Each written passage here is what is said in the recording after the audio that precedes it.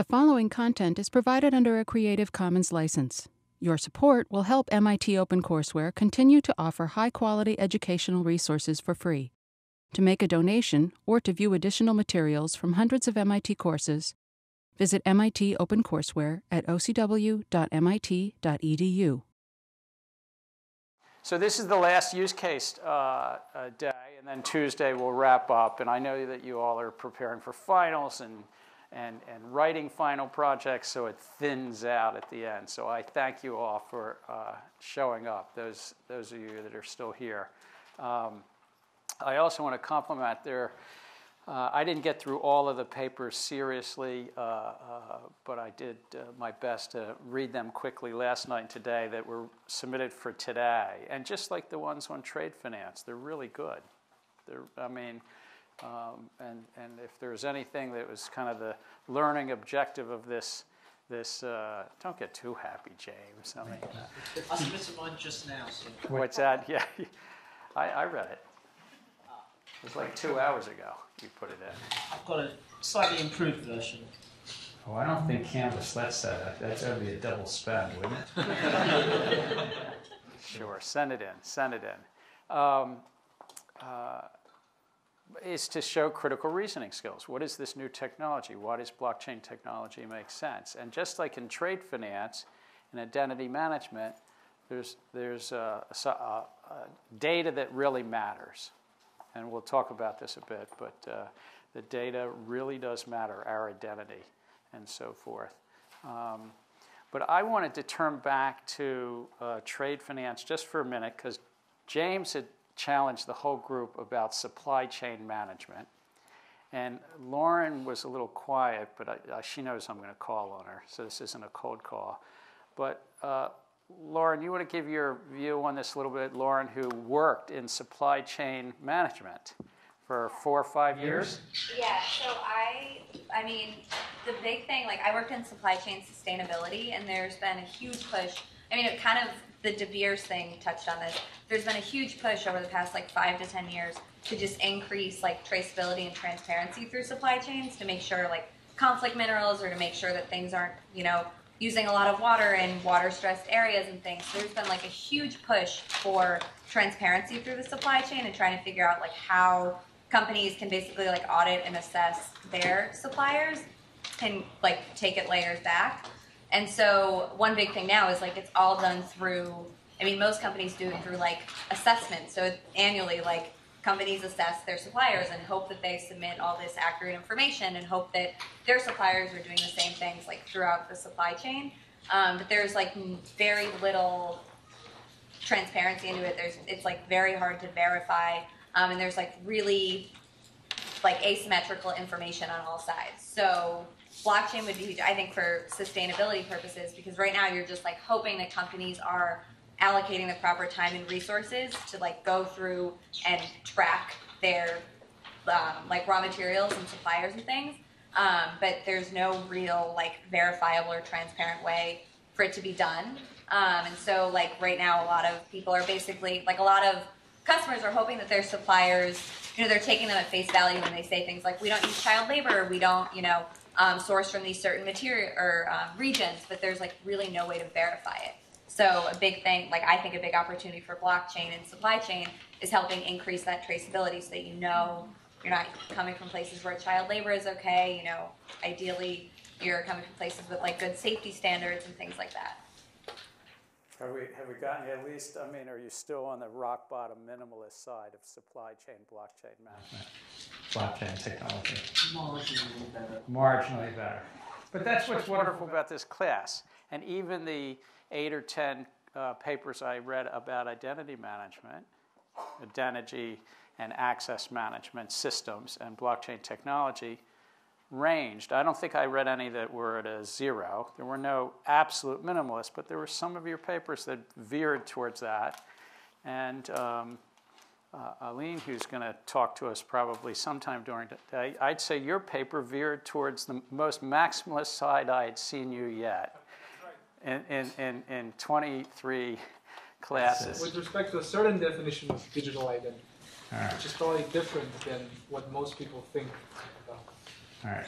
So we're gonna hear from Aline maybe in 20 minutes or something, but mind you, that's the surprise of the class, is he's moved to the maximalist side, at least on one application for blockchain technology, which is also, I think, the right place to be, is that this is a technology that might have use cases that work and others that are just hype. There might even be some digital native tokens that will survive, and most, in my thought, won't. But there might be some that make sense. Probably more applications, blockchain technology applications, than tokens. But we'll start going through identity. So again, we'll talk a little bit about identity before we get into identity and access management systems. But what is identity? Then the sort of management of them, particularly in a digital age. Some state projects in India and Estonia. And then some blockchain technology projects, private sector, in essence. And then, of course, some of you might be graduating, and we'll talk about MITs. It is MIT, had to do that. And the study questions were, what are the trade-offs? What does it mean to be self-sovereign identity, and how might blockchain technology address that? And we'll see, show of hands later, how many of you plan to get your MIT diploma on the blockchain. I hope, by the way, that all of you plan to get an MIT diploma, but there are some of you that are from Harvard here and from other schools, so maybe you'll come back to MIT. And then there was a handful of readings, which, at least from the write-up, seemed like they reasonably did a job. So what is identity? This is an open question. Tom, what's identity? I was going to defer to someone who wrote the paper today. You were going to defer to somebody. I see. I see. Who wants to say what identity is? James, you wrote a paper for today. Your birth certificate identifies you as an individual. In the All right, so is a birth certificate identity? No. Who's saying no? I don't think that your birth certificate is an identity, because you can also be identified, for example, biometrically or with your fingerprints, so it is not only your birth certificate. But it's... It is an identity. Like if you go to the DMV and you're going to get a license, you need a birth certificate to show at least. All right, but is the birth certificate identity? It is not what identifies. It's an identifier of your... Identifier. You in the government's eyes. It's a certificate, right, Hugo? Yeah, I mean, I feel like this is a super philosophical question. All right. But Are you feeling comfortable with that? No. I mean, no? All right, good. I don't know, like identity is basically like who you are, and all of the things that prove your identity currently are government issued documents or like school issued documents that prove that somebody else has already done the background check to make sure that you are who you say you are. Bruce? I think identity is kind of contextual, so sometimes it can be your date of birth, sometimes it can be your nationality, sometimes it can be your face. It depends on the context what identity is. Eric? Isn't identity is going back to the philosophical domain. Identity is what defines you as a unique individual and differentiates you from anybody else, right? You can use additional instruments to serve the purpose of identify you as an individual to a certain context, as Bratish mentioned, that the identity is inherent to a person, not an additional artifact, to my understanding. So how many people agree with Eric? It's something unique that identifies. I agree. You agree? I think it has to be something that you can verify in order to be identity. Otherwise, it's just a piece of paper.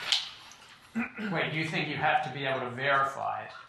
But Eric was saying that it's unique. It's something about our humanity. It's about who we are.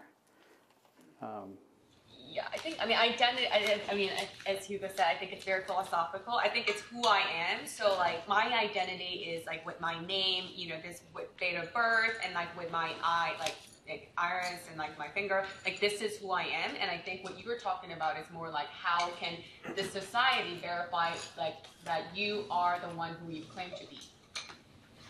So I think there's different kind of layers that we're talking about. Alexis? I think it's like not unique in the sense that It's like, not unique in the sense that like it's like characteristics that someone has, but like maybe someone else will have the same characteristics.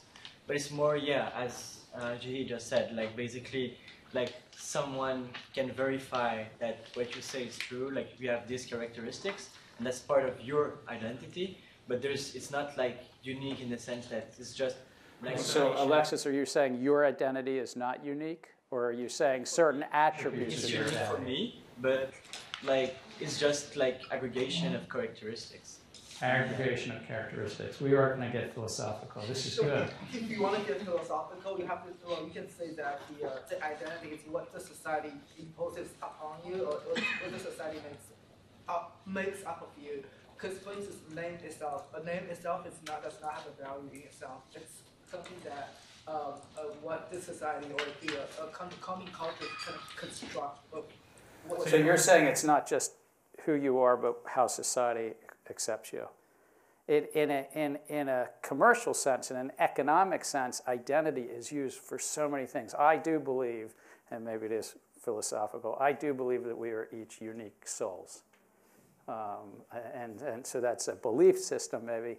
But in an economic sense, we have various attributes. So those attributes might be shared. I know, in fact, yeah. Woo. So what is identity? There's a dude up there that I share DNA with. Exact, replicable genetic material. But I, for one, think that I'm unique from him and I have a different identity.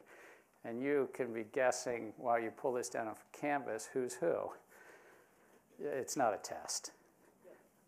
What's that, James? On that side. I don't know which side you're pointing to. Technically, the left side of the photograph. You're on. What? Well, as right as we see it, but on the left side of the photograph. I see. Yeah, you're correct. But see, we're unique, different identities. Same DNA.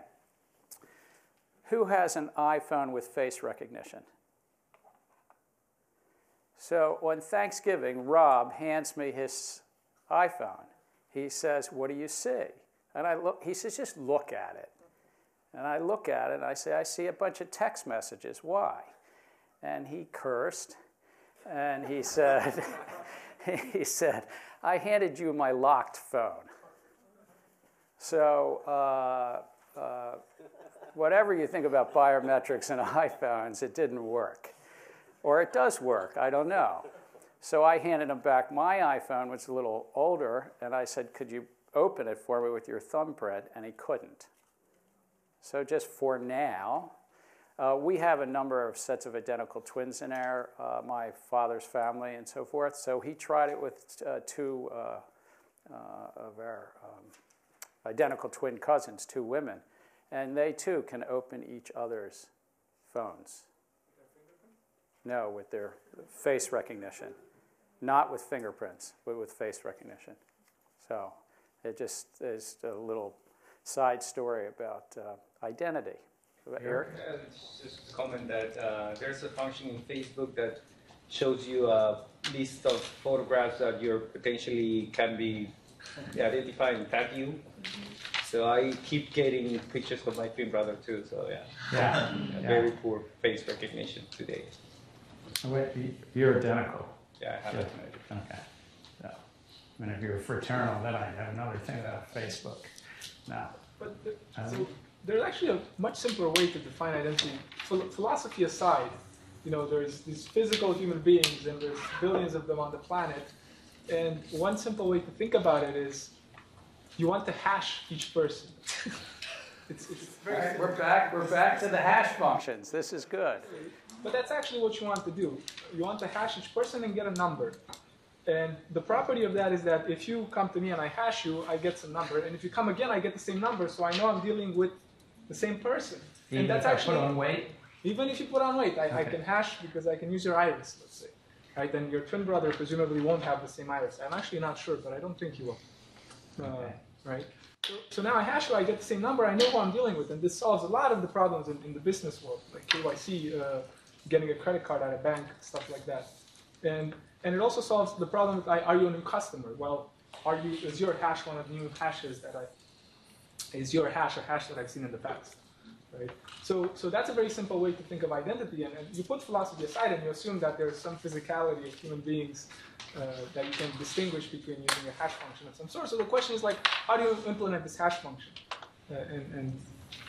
Yeah. So you're not really putting philosophy to the side. You're saying that may be all well and good, but you can also take a physical object, a human, apply a hash function, a cryptographic means, and get a unique identifier for that individual. I have a counter question to that. So like, let's say you hash everything. I can like have a counterfeit of like 5 things that can essentially be the same thing, and you'll just have 5 different hashes for it, right? Like it'll still have to come from a non-blockchain source for you to be able to... Well, it's not things, it's human beings. Okay, but like for you to be able to hash one person, you can still reproduce 5 other fake people and have 5 different fake identities with a different hash. So that's the difficulty, right? You can't actually, if I hash myself and I get a hash, you will have a lot of difficulty producing another human being. That when it's like finding a collision in the hash function. You have a lot of difficulty producing a human being that has the same hash as mine, because the hash function is collision resistant, and it's hard to come up to clone me 100%. For example, my retina, even if I give you all the data behind my retina, and you have it, it's very hard to produce a retina in your own eye that you can scan and pretend to be me, for example. That's one way to think of hashing somebody, is just scan their retina. And even though you know the full retina, well, it's of no use to you, because you have to put it in your eye and go there and get scanned. And it's like, okay, fine. Well, our medical technology is not there yet.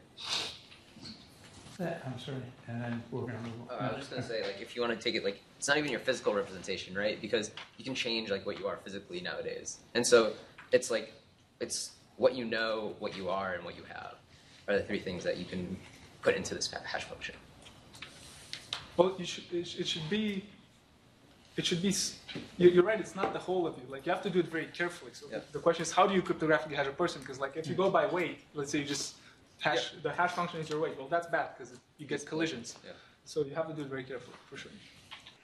So, Eric, did you have something to add? Brief. Wait.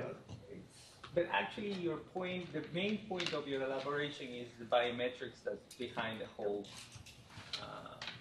because it's not the hashing that's making this possible, it's the biometrics, because you have to actually hash something, right?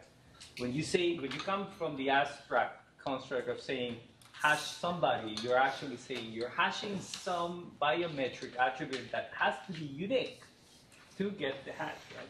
It's an abstraction. Hashing a person is an abstraction for, let's say, take a biometric. It's actually collision resistant. Yeah, the really important point becomes the biometrics. That's right. And then the question is like, well, biometrics get stolen. How do you deal with that? And you have to be very careful. Yes. And it turns out that you can actually, if you are careful. And stolen biometrics are not a problem. Yeah, so to Eric's point, right, I think that's still an identifier. It's not really your identity, right? Because like you guys are saying, like you can replicate somebody's retina, let's say 1,000 years down, or 10 years down the line, I don't know. Perhaps. That's right. Or like replicate somebody's fingertips, but that doesn't mean that you're replicating their entire identity. Well, so I like the idea of like hashing somebody's identity, hashing a person, but I don't think it's just hashing their eye or just hashing their... That's right, but I think you're getting philosophical. I'm looking for the perspective of a bank, a verifier. Yeah. What does a bank actually need to do? It just needs to map everybody to some number, and when you come back, it needs to figure out which number you are or if you're a new number. That's like all you need, and then, problem solved. And then, by the way, personal data attributes, you just link those to those numbers. That's not a difficult problem. It's an orthogonal problem. You solve that independently. So let's agree that what Alina is saying is he's not talking about our soul or our unique identity. He's talking about something that a verifier, a bank might be able to do, and that you could say there's 7 billion people on the planet now, and there'll be 10 or 12 billion one day, but you could take each one of them and somehow have a unique identifier, a hash function, that has each of those. Don't do it off of DNA, though, because Eric and I, and hundreds of millions of others would. So DNA is not a unique identifier for true identity. So the concepts of identity, 4 things that I think about. Sometimes some of the papers were about 3, but there's attributes, a claim, a credential, and attestation. What would be an attribute? Just any old attribute of a... Anybody? What's that? Your retina, or it could be your age, address, citizenship, name, right? A claim is, my name is Gary. Or a claim might be I am so old, or I am a U.S. citizen. Or a claim might even be I have $5,000 in my bank account. I mean, sometimes there are other forms of claims. Or I do have a bank account at Bank of America. I don't think I have 5,000 in it right now. No, all right. A credential is what we started with. I think James mentioned it. A driver's license, an ID card, a utility bill sometimes. I mean, there's hundreds of forms of credentials. We think of the governmental credentials. The history of credentials are interesting. The first tens of thousands of years of humankind didn't have any. And we started to have them. Passports really aren't even that old an invention. In the 16th century, the King of England had some passporting, but it was so that his citizens could be recognized in other countries. It was so that their rights would be respected and somebody would not be kind of messed with. Like, I'm under that sovereign, don't mess with me. But in terms of a true permitting system, it was largely implemented about 100 years ago, anywhere between 100 and 150 years ago. It's not that old a system, but it was old paperwork. And I don't know if any of you have ever asked to see a grandparents or great-grandparents or an ancestor's like passport or those documents if you have them, but they're intensely paper. In fact, if they're from the late 19th century, there's no photographs, and you started to have photographs in the early 20th century. And so it's a big change. And the last 30 or 40 years of digitization of this has actually made it a little harder in some ways. I mean, there's efficiencies, but it makes it harder. And then attestation is a third party verifying it. And that's what Aline was talking about. If somebody can verify your identity, they're basically, I make a claim, my name's Gary, I might give a credential, my passport to show it, the picture looks like me, a human looks at it, lines it up, says, all right, you can come in, you can enter the country of Germany or wherever I'm traveling. They don't actually know that I'm really but they do some verification. So those are the big kind of pieces. Identity and access management systems. The functions, and these are just taken from a bunch of readings, authentication, and then authorization.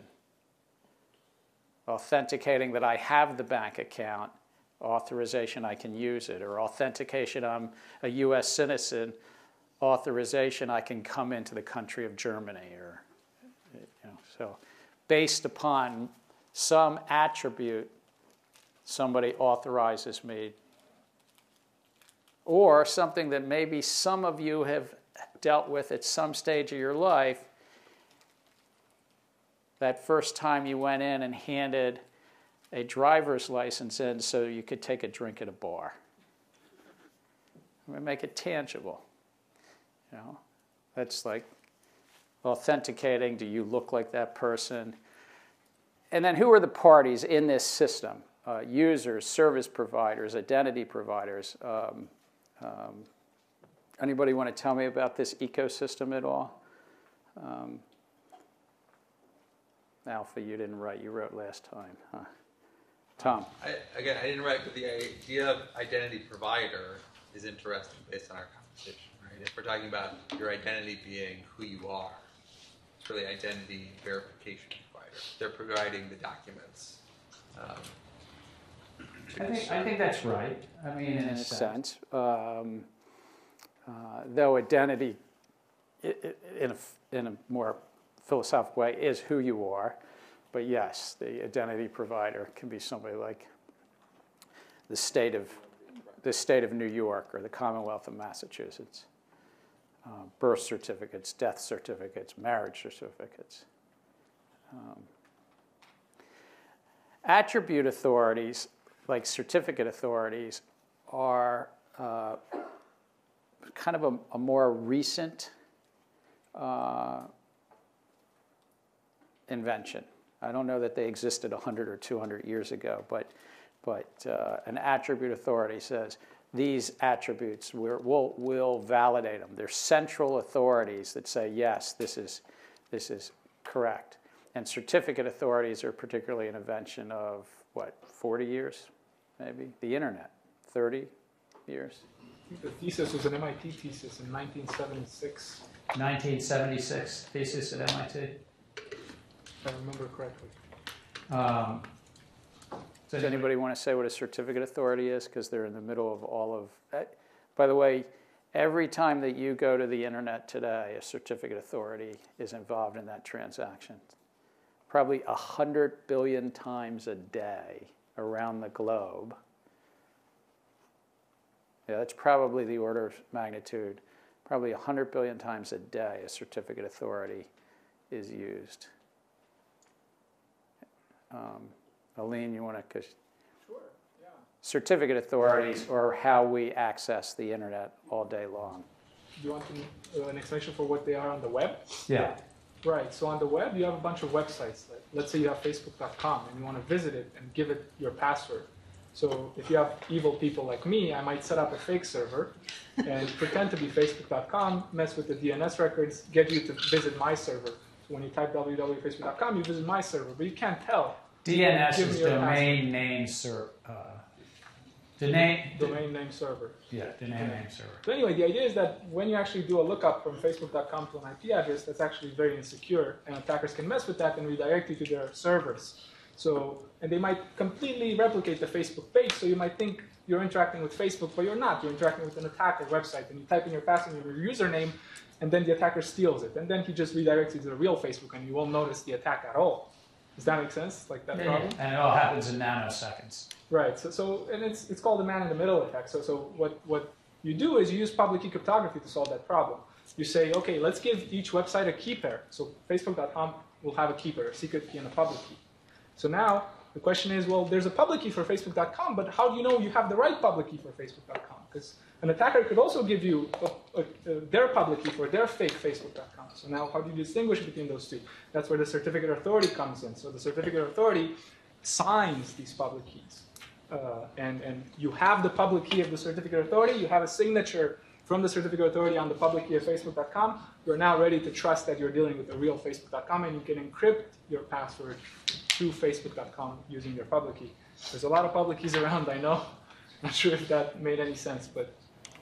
So we earlier learned about public key and private keys as part of blockchain technology. But know that when Satoshi Nakamoto wrote that paper, she was just using asymmetric cryptography, public-private key cryptography that had been invented really in the 1970s, and then been adopted as the internet came along and took off and had a lot of use in the 1990s to secure the internet by 1996 in the way that the internet secured on TSL and SSL and these various ways it's secured was public key, private key cryptography, a full 12 years before Nakamoto wrote the paper, but used for a different case. But Facebook has a public key, and all those public keys of all the websites that you visit every day, there is a central authority called a certificate authority. There's actually 100+ certificate authorities, but certificate authorities that say, this is the Facebook public key. so that when you go to your Facebook or you go to Google or you go to shop on Amazon, you know you're actually. So that's a corporate or that's another form of identity. It's not one with soul, I would suggest. That's not a negative thing about Facebook. I just don't think websites, but you all might have a different philosophy. I didn't think websites have soul. Brodish.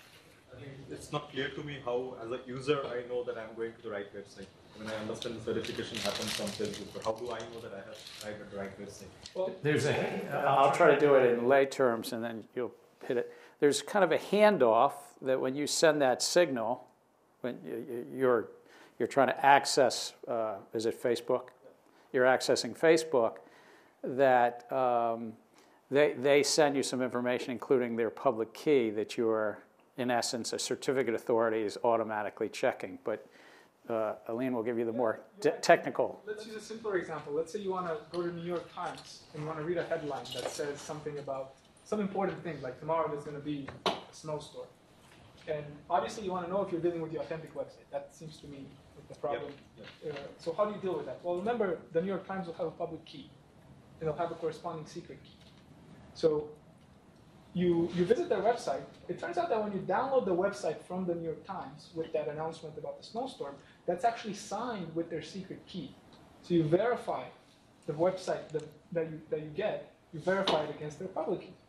And you know that only they know the secret key, so only they could have authored that information and signed it. So you know you're dealing with the right website. It's literally, the New York Times sends you a signature over every piece of information they send you, and you verify it against the public key, which in turn you verified it from a certificate authority. If you remember the little bit of broccoli we did earlier this year, that asymmetric cryptography with a public key and a private key also has digital signatures. So you have now two things. Let's go back to Bitcoin. In Bitcoin transactions, you have a public key, and then somebody signs a transaction. And the math behind it, the cryptography behind it, is a signature and a public key that come from the same private key. There's a way to do a function to check that they came from the same private key. And the heart and soul of what was invented in the 1970s was not just that there's a public key and a private key, but also that you can digitally sign it. And then when the digital signature is compared to the public key, it's unique if they came from the same private key. So going back to the New York Times, you have both their public key, and then each headline, each piece of information has a digital signature. And of course, you do have a centralization, a lot of centralization on the internet related to these certificate authorities. Eric. Just a quick point, maybe to clarify, this is performed at a protocol level. That is not the user witnessing any of these interactions. It's done at the top of the TCP/IP stack, this TLS, which is the security protocol on top that works with HTTP, which is web. And this is done, this is where you find this little lock in the browser that's guaranteeing that that's the website you're visiting, because the whole exchange of information that includes the public key from the website and the verification is done by the browser. So you don't do anything interactive. We don't do anything. That little lock has that meaning, and you could actually see what certificate authority. I only pause on that to pause, not only to tie back earlier conversations about public key and private key, but the whole internet is reliant on these certificate authorities. And blockchain technology might be a way to step around and have a new paradigm. Kelly. So for a contextual example, like say I'm trying to access like my brokerage account or whatever, and say I forgot my password, or every month they want you to replace this or that to protect your account. How does a person interact with these various parties going through that process when it's trying to verify that it's you gaining access? What are the points of contact with those? There's an initial layer, which we were just talking about, that you're actually dealing with your I don't know, I'm going to make it up, D.E. Shaw, or no, that's a hedge fund, but with Bank of America, fine, that you're really dealing. So that's what we were talking about, that they are Bank of America and you're really dealing with Bank of America, and you don't even participate in that. But then there's another layer that if you've forgotten your password, they're going to ask you a bunch of questions, like, you know, the usual questions about who was your first pet and who was your first significant other and things like that. But at some point in time, they'll freeze you out. So, that's the service provider. Okay. That you registered with. That's Bank of America, presumably. Yeah, that's Bank of America has their anti-fraud provisions. What we were just talking about is really at the internet browser. And in essence, Facebook is the one that's trying to be identified, that you know you're 100 billion times a day, some human around the globe is trying to be protected, that they know they're dealing with the right identity on the other side. We were talking about human identity. There's also the identity of the websites. And that's what we were just chatting about. Let me move on, and then if I've left you confused, because you were asking about what happens if you forgot your password. Right, like how do they verify you, not you verifying them? How did they verify you? I would contend it's still kind of a little archaic. I mean, it's a little bit like if you forgot your a couple of times you use a username and password, and of course if you have dual authentication, they might send you a notice to another, you know, a text message or something. But if you've forgotten your password, then it's literally backdoor sort of saying, well, do you remember your question? I never remember the questions, you know? I mean, who was your first friend in elementary school? Who was your first, what was the first car you drove? But it's crude. It's those, and then they usually freeze you out for fraud protection after 2 or 3 times of trying that.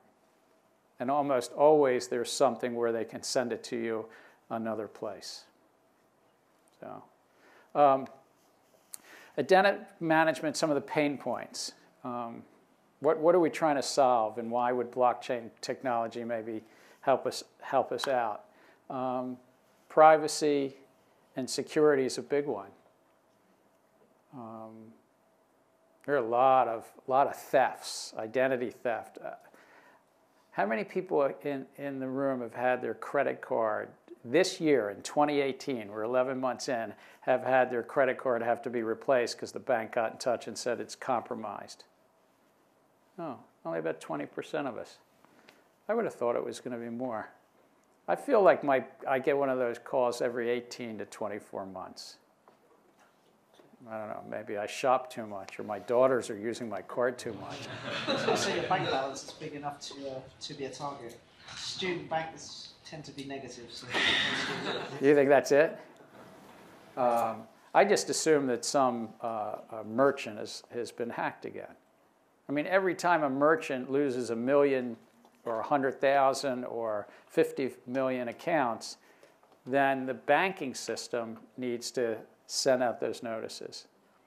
I chair a commission, or a Financial Consumer Protection Commission in Maryland, and the credit union advocates in Maryland came to our commission and said, we need some help.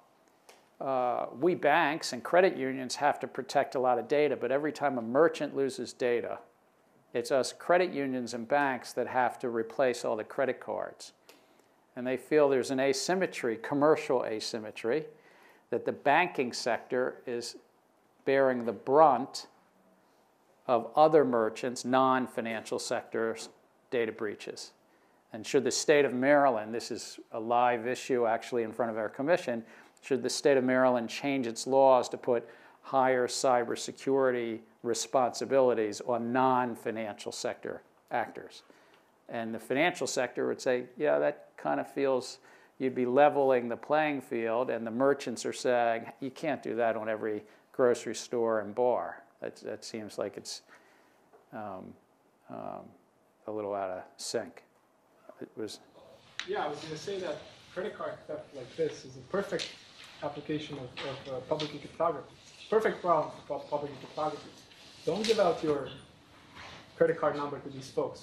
Your credit card should have a key pair. It should have a secret key and a public key. You give your public key to Amazon, and then how do you pay Amazon? Well, you sign with your secret key that's on your credit card. So nobody knows your secret key. It's on your damn card. It never leaves that card. And problem solved. They can steal as many public keys as they want. Problem solved. Same thing with the SSN. Like, why would you share your SSN? I disclosed to you, you became a maximalist almost. No, I'm talking about public key crypto here, not about consensus. Although consensus can be a very important part of all of this. So let me just hit. So in terms of the big pain points, privacy and security, a bunch of identity theft, forged credentials, back to the passport or the driver's license or the credit card, a forged credential, whatever that is. And of course, just how do we update our personal identity for any time we move? And this term PII is 3 letters you'll learn in business, because at some point in time you'll be running a business and somebody will be coming in, your chief of information officer, and say, we've had a breach. And unfortunately, we broke some laws too, because in the US and in other countries, GDPR, you have to protect certain data, and it's usually called PII, is usually the bucket of data you need to protect. But every time you update your personal information, how do you keep it updated? Ross, was there a question? I just had a question back on your Maryland example. I make the assumption, maybe it's wrong, that if your commission allows the banks to, or passes that regulation. Well, we're just an advisory, but if we recommend to the General Assembly. Right, yeah. That the banks are not going to lower their fee to the merchants. So what's the dollar number that they're trying to push? In other words, I'm trying to size the pain point. What's the amount of cost to those banks that they're trying to move to the merchants and thus drop to the bank's bottom line? I don't have a figure. It's a very good question. What we know is that the overall statistics on fraud and credit card is, I think, high teens basis points. I can't remember, 15 or 18 basis points, but less than 20. And it's more than 10. So Visa network charges what, 270 basis points or so, and the fraud part of it's 15 or 18 basis points. And the issuing bank gets how much of the 275? 200 or so. Yeah, so they want to move whatever that is. But I don't know, and this is particularly credit unions are coming to us and saying there's an externality, the merchants, the gas stations. All right, so you're saying, I know which way you would vote on our commission. Right. So what's going on a little bit about data breaches? I just tried to sort of list anything over 100 million customers, but then I had to put Facebook in because it was 50 million. But these are just like a dozen or so really big data breaches. There are so many data breaches in 2018 alone that you couldn't list them on a page like this. This is the last 5 years of 100 million people or more data breaches. So there's a problem here in cybersecurity, and this is just the U.S. Brodish, didn't the Indian system? That's what I was thinking about. Like more than 1 billion. 1.1 billion people's IDs were hacked, yeah, right? That's right. In India. Yeah.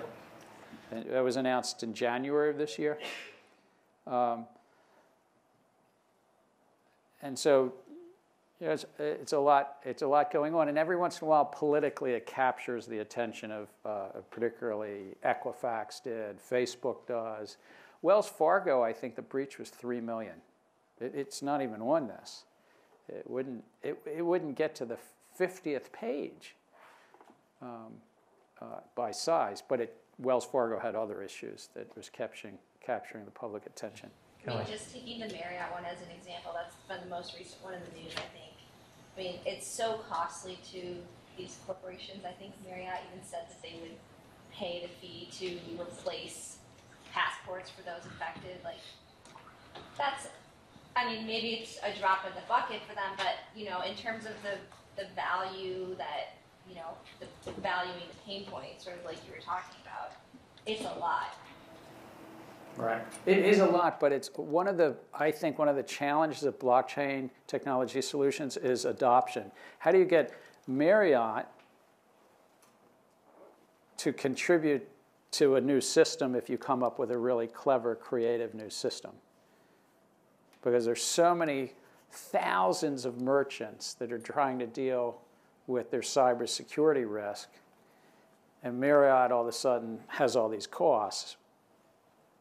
But how you get them involved in your new blockchain technology solution, I think, is just an adoption issue, which somebody might solve. It's not. Whereas Ross says, well, wait a minute, if the banks were to just right? They want to. If they want to cut the fee and let everybody else, then that's fine. Yeah, I see. But the merchants have no bargaining power. That's true. To cut the fee. So a couple of state identity projects. Estonia has e-identity. They started in 2002, well before blockchain technology. And it's run on a software called X-Road software. And while some folks might think of Estonia as a blockchain-friendly nation, does anybody want to take a guess whether this software is blockchain technology? What's the consensus? No, it's not. That doesn't mean it doesn't work, but they've sort of wrapped themselves in this sort of spirit of we're a blockchain nation, and they also have e-health records and many other records that are going online, and it may be at some level inspired by that. They have 1.3 million people in Estonia. I think the state actor and the challenge, sorry, Brodish, is Aadhaar. So there's a national identification system, and it was promoted really for inclusion, financial inclusion, and a way to get government assistance and welfare to hundreds of millions of poor. India, at the time that it was rolled out, well over half of India did not have a banking account at all. 12-digit ID and biometrics, being fingerprint and iris scan. I think they would deal with the identical twin issue, I think. From my little example that my twin brother's, Rob's finger didn't open my iPhone. But there's been a lot of problems, and that's not a blockchain project either. But it has, my read of it is Aadhaar, and maybe Brodish has some views, has done some very positive things in India, but it's also come with some very scary things. Brodish. It's a quick nugget of information. So what's that say? It's a quick nugget of information about Aadhaar. It was the fastest system in the world to reach 1 billion users, faster than Facebook or any other online platform. And it was an optional, it was not a mandatory system for people to get in. It was an optional system, but it was the fastest one to reach 1 billion. But it's optional, but you can't get your government assistance any longer if you're not in it, right? It's not like that. So actually there has been some government efforts to make it that way, but then the court actually rejected those proposals. So they said that you cannot make it mandatory to make people receive benefits based on this. So whoever has that, they might have some ease of obtaining those benefits, but it's not like without it you cannot get it. So Brodish is saying it accurately, but the court only ruled that this year during 2018, I think. And for a while, a lot of hundreds of millions of people thought that's the only way I can get my assistance. But the 12-digit ID and the biometrics has produced a system where, along with a payment system, where you can do a QR code right on your iPhone and get goods and services, and it's pretty efficient, but it's one national system. One national system, and there's been a lot of challenges, not just the hack, but also some mistakes sometimes, and based on those mistakes, people feel like they've lost their identity. I mean, they're still this human that they are, but they've lost it in a governmental sense, and thus they've stopped getting their assistance. And there's occasionally reports of suicides and reports of deaths and things like that, where people are no longer recognized in the system because their Aadhaar ID is So there's a lot of public debate in India and about the net benefit versus some of the costs. Self-sovereign identity. 4 things I think about. People and identities control, and entities. People and entities control their identities more than we have now. This is a concept. We have direct access without some intermediary. Our identity is transportable, but not our human identity, but the attributes of our identity. So I use the term more loosely here. And then it's widely usable or interoperable. Self-sovereign identity, what's that? I was just thinking interoperable. Yeah, I kind of remembered that back and forth. Self-sovereign identity does not rely on blockchain technology. It's a concept and a debate about should we go back to something that we, in a sense, had in the 19th century and even early 20th century, that we could walk into any store and there might be other forms of censorship. There are certainly many prejudices and racism and all sorts of challenges, but we could walk in without a document. You know, we weren't walking in. It wasn't. We might have some gold, some money in our pocket. They would take the gold coin or the silver coin. Self-sovereign identity is also thinking about can we sort of have the individual hold their credentials as we held a physical passport, but hold it in a wallet in some way. Ross. Just your example of the 19th century ties into the question that I had, which is, doesn't this only work if you also have a decentralized money system? Like, go to your example. The only reason that works is because people could go in and pay with a completely anonymous form of money. Unless you have a real broad, say, Bitcoin distributed system, your bank will require you to waive this. When you sign up for a bank account, you will have to waive this. And it's gone. They just will. So Ross is raising, well, will this even work unless you have a truly decentralized money system? I don't think it's reliant on a decentralized money system. I can see your point that it's benefited by a decentralized money system. Any commercial transaction you have, the counterparty is, Facebook will make you waive, right? Because they want the information, right? And Google will, that's right, you can cut yourself off from all those things. But they'll just make it as part of the contract, part of the access that you waive. So self-sovereign identity, concept that all of us humans could control our identity, not just our birth and our nationality, but maybe even our digital footprint, our spending patterns and so forth. And Ross is raising, well, maybe Facebook and Google wouldn't transact with us as a commercial reality. You're saying their market power, they might cut us out. I think some might try, and that will be, this hasn't been really adopted, self-sovereign identity. We'll have a question for your Consumer Protection Commission. Yeah. Maryland probably won't be able to weigh into that too much. The benefits of taking identity access management systems onto the blockchain technology. And 8 or 10 of you wrote papers on this. So does anybody want to comment on this? Is like my summary, some of the benefits. You can address verification cost and fraud. You potentially can lower some of the cost and fraud. I think you can trace provenance. You deal with censorship and so forth. And truly, I think you can help on privacy. But the challenge is the real challenge is that if you're storing personal identifiable information on a blockchain, blockchain technology works by distributing the data to all the nodes.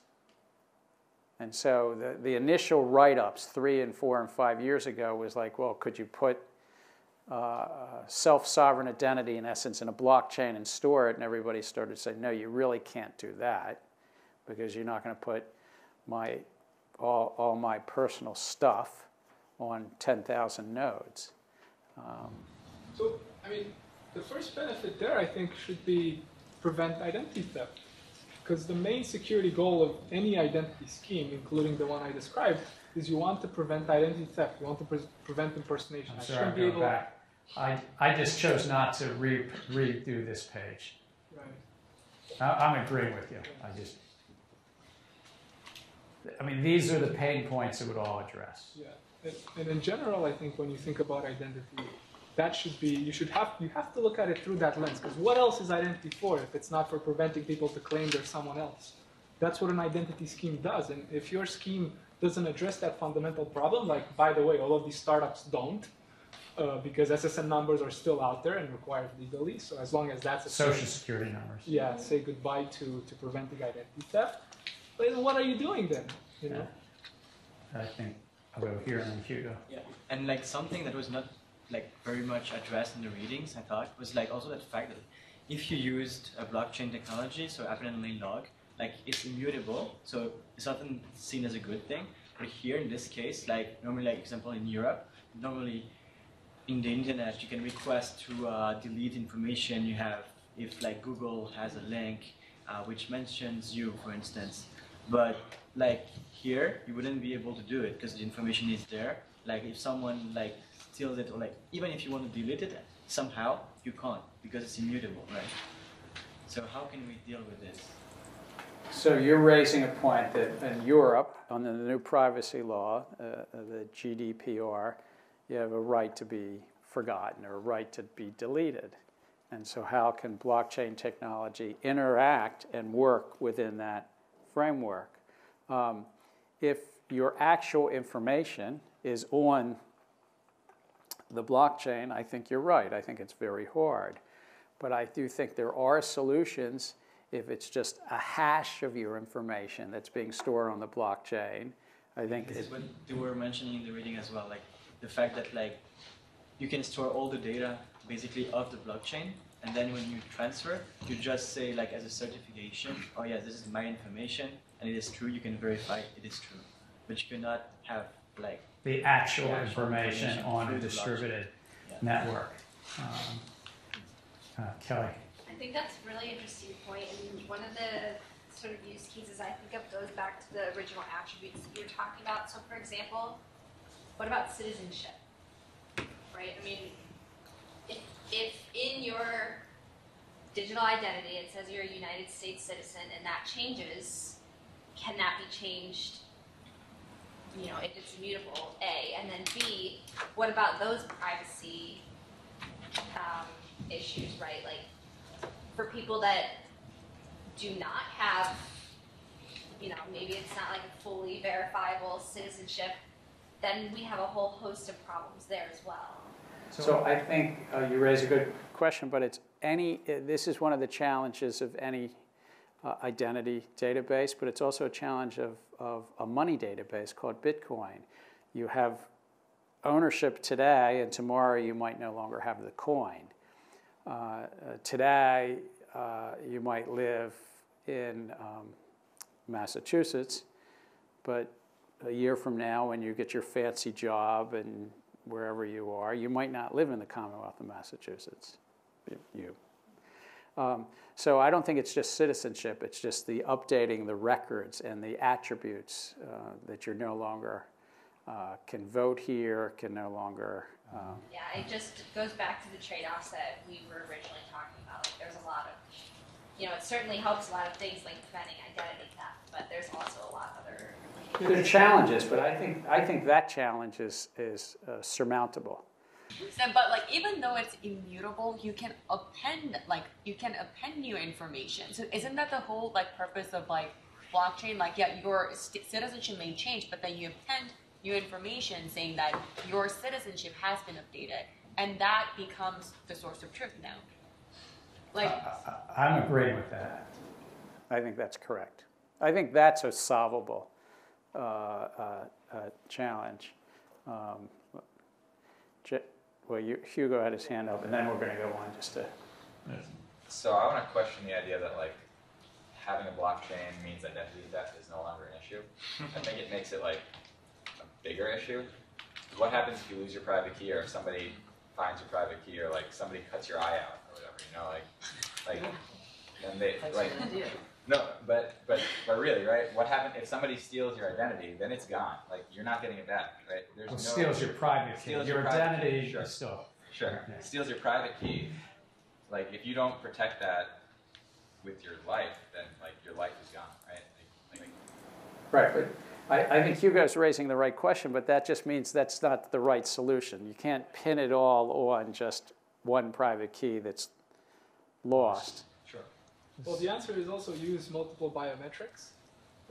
And yeah, sure, if you lose your hand, your eye, your retina, and you go to the DMV, well, maybe they'll make an exception for you, you know. Yeah. Hopefully, like 10 people ever show up in that way. Let me try to just plow in for a second of what are the projects, and this is a short representation. I could have made 3 more pages of representation. I'm going to hit 3 or 4 of these just for fun. There's 3 or 4 that are ICOs. I'm going to choose to skip all of those, but I want to mention that civic secure identity, existence ID, sovereign, which gets SOVRIN, but sovereign that gets a lot of write-ups in other papers. We're all ICOs, initial coin offerings, to use a token to incentivize a system of usually self-sovereign identity in some point. None are up and running yet, and as you know, I've had my doubts about some initial coin offerings, but there are 3 or 4, and there were probably 6 or 10 others that I didn't quickly find. BitNation's an interesting project that literally you can voluntarily get a citizenship in BitNation. It is a decentralized, borderless, voluntary nation. But the key word is voluntary. They don't have a UN membership. They're not part of the World Trade Organization. They have no geography. But the concept is you can get a BitNation passport, and you can get some authentication through that about some attributes about your birth and things like that. There is a standard-setting group, the Distributed Identity Foundation, that we're going to talk about in a minute, and I'm going to show a slide, which is just a whole bunch of efforts coming together and saying, well, maybe we can do some standards around this. And then there's Rebooting Web of Trust that runs events. I think their only economic model is to make money on the events, but some of their research and some of their papers are very interesting that you can read about this.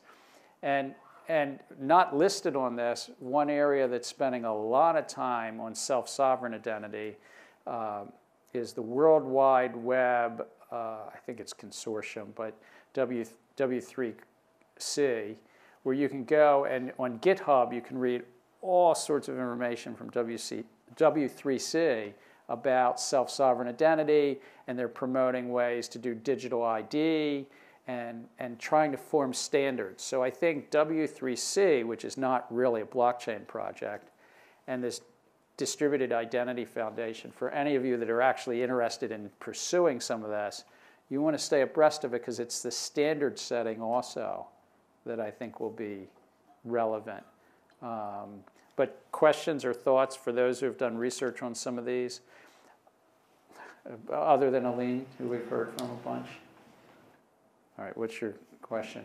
Well, my first thought is they don't solve identity theft in the United States. They don't solve identity theft That's in the right. United States. Why? Because there's a certain policy by the US government that asks everyone to accept SSNs, and if James has my SSN, then James is me for all intents and purposes.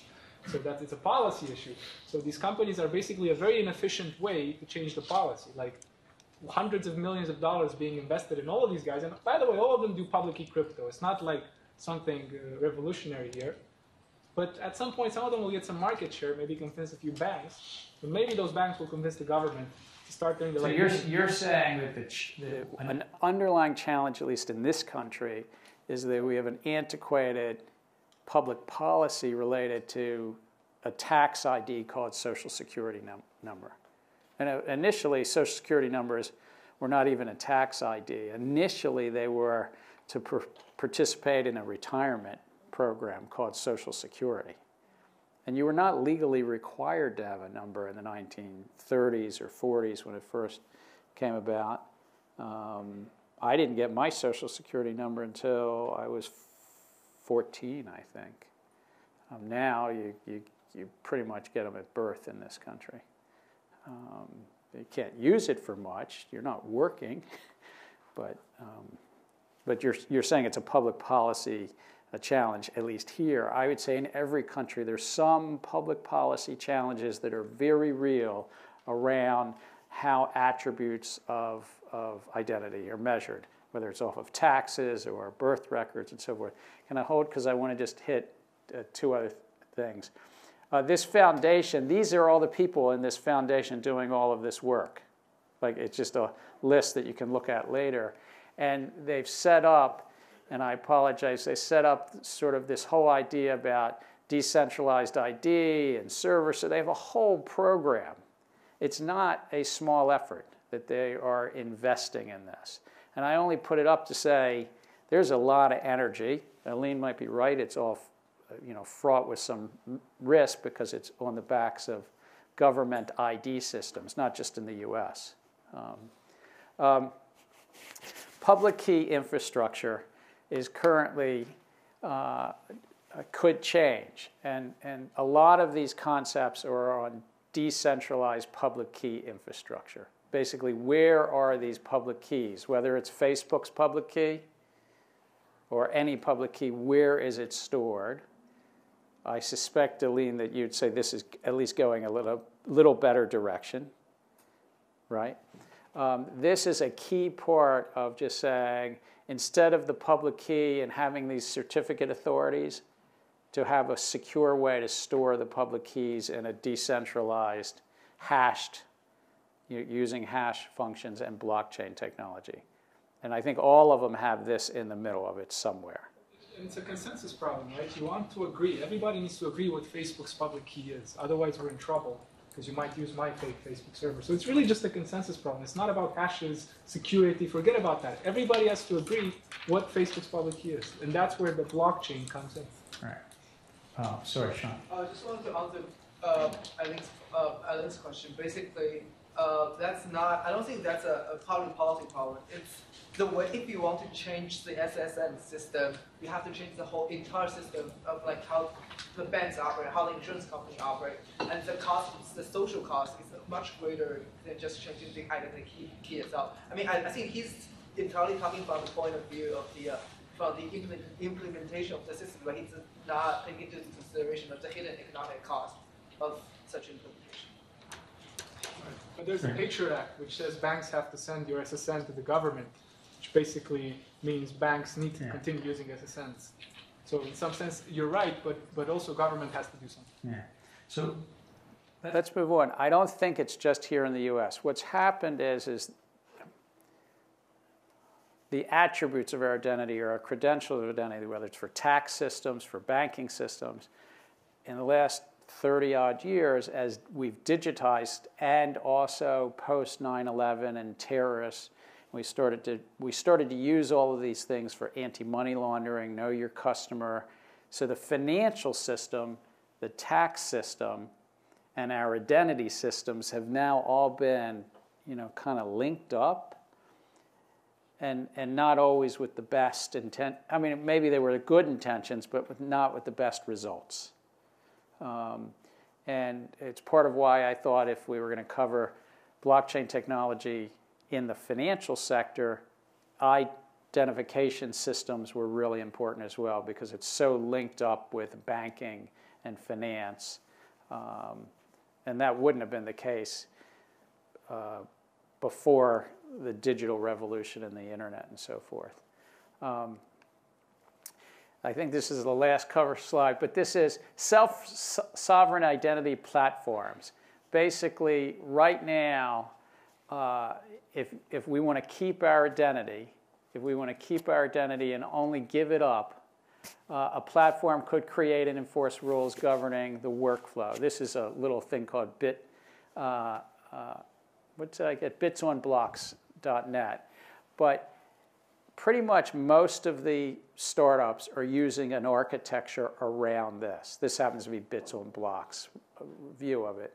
But it's basically, I'm going to keep my attributes of identity, and I choose when I can give it up and when it's used. Authorities and issuers. So I think I have, hopefully, oh yes, MIT. That's where I wanted to go. So what did you all think? You read the little article about your own. You're going to get in, James. You're going to get your blockchain diploma.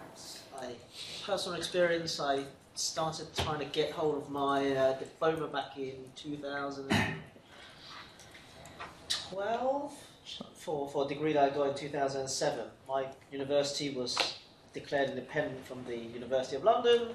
There's a whole record mess up.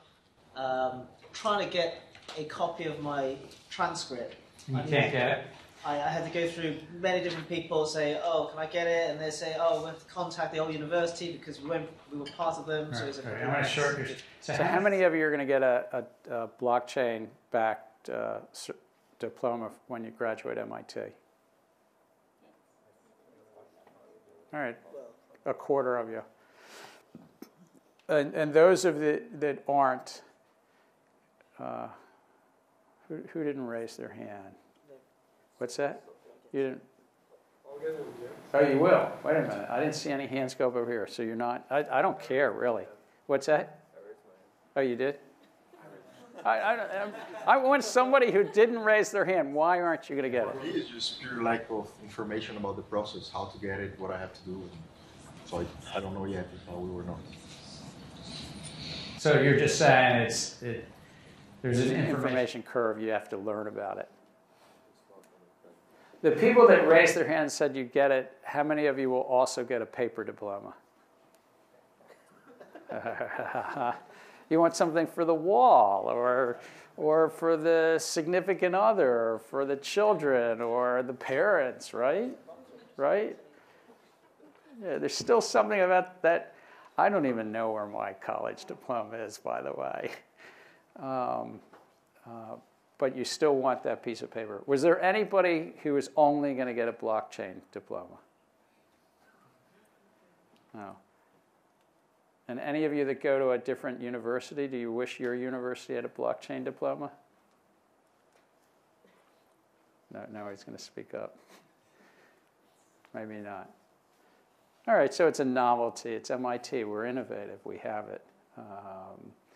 I hope you all do come next Tuesday. It will be our last time together. I'm going to try to wrap up sort of with some ground truths as to what I think the whole topic and the subject is. This was meant to be about the business of blockchain technology, getting through at least enough of the details, knowing those details, and then saying, well, how does that apply to the markets? With hopefully you feel that you've gotten, and Tuesday we'll summarize it all, some critical reasoning skills that you can sort through the hype and the reality. And those of you that came in maximalist, you're probably more in the middle. Some of you that were minimalist maybe came, well, maybe you're still, but you came, a little, because I thought that was the right place to teach. And you've all given me tremendous feedback, and I've learned a lot from you all, but let's keep it going. See you on Tuesday.